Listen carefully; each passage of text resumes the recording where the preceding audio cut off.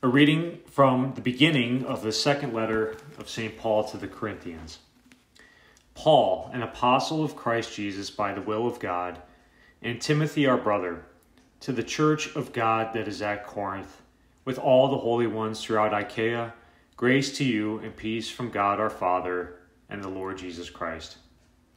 Blessed be the God and Father of our Lord Jesus Christ, the Father of compassion and the God of all encouragement, who encourages us in our every affliction, so that we may be able to encourage those who are in any affliction with the encouragement with which we ourselves are encouraged by God.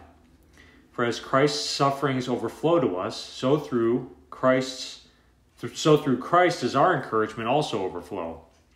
If we are afflicted, it is for your encouragement and salvation. If we are encouraged, it is for your encouragement, which enables you to endure the same sufferings that we suffer. Our hope for you is firm, for we know that as you share in the sufferings, you also share in the encouragement. The word of the Lord. Thanks be to God. Taste and see the goodness of the Lord. I will bless the Lord at all times. His praise shall be ever in my mouth. Let my soul glory in the Lord. The lowly will hear me and be glad. Taste and see the goodness of the Lord. Glorify the Lord with me. Let us together extol his name. I sought the Lord, and he answered me and delivered me from all my fears. Taste and see the goodness of the Lord. Look to him that you may be radiant with joy, and your faces may not blush with shame. When the poor one called out, the Lord heard, and from all his distress he saved him. Taste and see the goodness of the Lord. The angel of the Lord encamps around those who fear him and delivers them. Taste and see how good the Lord is. Blessed the man who takes refuge in him. Taste and see the goodness of the Lord. The Lord be with you and with your spirit. A reading from the Holy Gospel according to Matthew. Glory to you, O Lord. When Jesus saw the crowds, he went up the mountain. And after he had sat down, his disciples came to him. He began to teach them, saying, Blessed are the poor in spirit, for theirs is the kingdom of heaven. Blessed are they who mourn, for they will be comforted. Blessed are the meek, for they will inherit the land. Blessed are they who hunger and thirst for righteousness, for they will be satisfied. Blessed are the merciful, for they will be shown mercy. Blessed are the clean of heart, for they will see God. Blessed are the peacemakers, for they will be called children of God.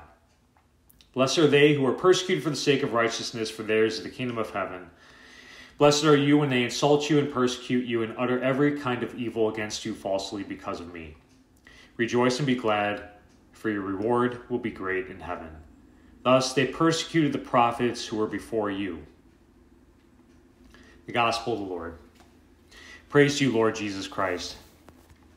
So we're switching gears a little bit with our readings now. First reading is going to be from now the New Testament. We have been reading from Tobit. Now we're in the second letter to the Corinthians, St. Paul to the Corinthians. One of my favorite letters of the New Testament, and it's really helpful, I think, to sit down and like if you can read the whole thing through at once, or maybe in a couple sittings. Sometimes, I've said this before, when you get snippets of it, it becomes a little disjointed and you don't get the overall kind of flavor and the overall sentiment of Paul's heart. It becomes little, when it's taken in pieces, like little doctrinal statements here. But when you read the whole letter, it's like reading a love letter from someone. You see what how they're feeling. And St. Paul has a deep love for the people of Corinth. And he starts off with that sense of love. He's encouraging the people. And that's what the saints still do for us today. And hopefully the ministers of the church, myself included, do that too. The ministry of encouragement. Yes, you're going to suffer. You're going to have setbacks.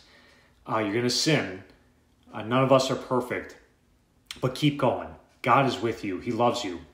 And his sufferings are overflowing into you, as is his encouragement. Remember the way of the cross, how Jesus fell 3 times?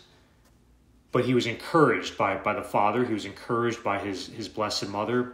and by those key figures around him like Veronica and Simon of Cyrene and the women of Jerusalem. So too, when we fall throughout our lives, we have a lot of people encouraging us. The key for us is to listen to the voice of the encouragers, not to the voice of the discouragers, those who want to say, yes, you are bad, stay down, you're a failure, you're a disappointment, just die, give up. God doesn't love you. No one loves you, right? That's all the voice from the enemy. That's the voice of the world trying to tell us. Or get up and turn your back on God and save yourself. Just like the leaders shouted to Jesus at the cross, save yourself, come down and save yourself. No, Jesus surrendered. So too, in the midst of our suffering, if we can keep our focus on God and stay surrendered, what we're doing is we're opening our ears to hear the voice of God encouraging us, and that's grace that allows us to keep going. And we ourselves will be blessed, and those around us will be blessed when they see our example. And that's why Jesus, these Beatitudes in our gospel are so fitting. Blessed, blessed, blessed. They're all things that are somewhat heavy, poor in spirit, those who mourn, those who are meek, those who are persecuted, those who are insulted. Blessed are you. Blessed, because why? God is with you. And God's voice, God's grace is all that matters, is all that you need. If we can open ourselves up to it. Jesus went up the mountain, just like Moses did. When Moses went up Mount Sinai to receive the law, the 10 Commandments, those were don't do this, don't do that, so forth. Jesus goes up a similar mountain, the new prophet, Christ, and he receives the new law. A law that's fundamentally one of encouragement. Praise be Jesus Christ, and praise be God the Father, who encourages us and is the source of all consolation. Amen.